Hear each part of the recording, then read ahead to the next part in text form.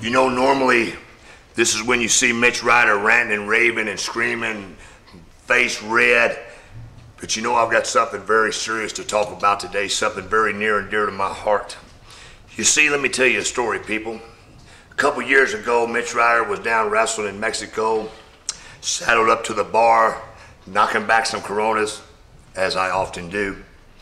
And I got in a conversation with a fella that was a plantain farmer down there in Juarez, and he said, I understand that you're a luchador, professional wrestler. I said, yeah, that's exactly right. He said, well, on my plantain farm, I've got a boy, and this boy is an unbelievable athlete. He can do all this stuff and flips and rolls and high-flying things, and I think that he can be a great luchador. He can be a great wrestler someday. He said, would you please come take a look at him? Wasn't doing anything else. He'd already bought me a couple Coronas. Why not? So I go out to the plantain farm and I take a look at this boy. Sure enough, he's everything his father said he was. An incredible athlete, unbelievable balance, unbelievable timing. He said, can you help him? I said, well, sir, the only thing I can do is ask that you go through the government and you do it legal and you get the guy a work visa and you bring him over, and then, maybe then, I can help you. But you see, I'm a patriot.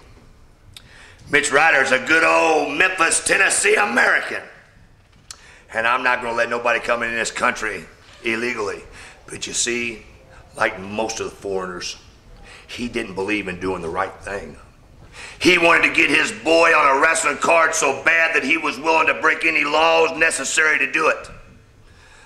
All of a sudden, here I am in Chikara, and I see this masked wrestler that goes by the name of Lince Dorado, and the bulb goes off.